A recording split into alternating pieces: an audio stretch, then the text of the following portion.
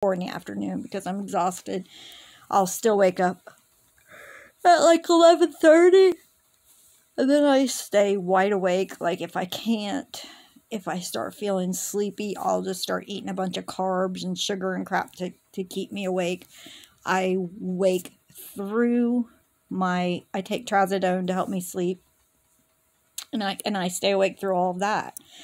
So if anybody is listening to this who is also a survivor of trauma, if you have any idea like why I could be not able to sleep at that time, clue me in, please. We're going to work on it again in trauma therapy next week to try to figure it out. I'm guessing there's probably some trauma around my childhood sleeping at night.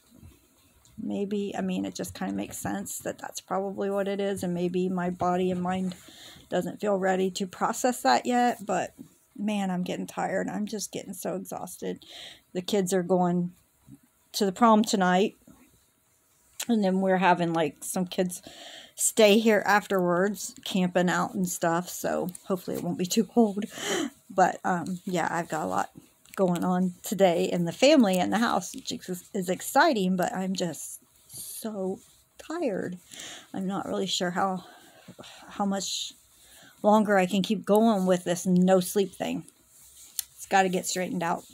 So that's how my day's going. I hope you all are having a great day, and I will talk to you soon again.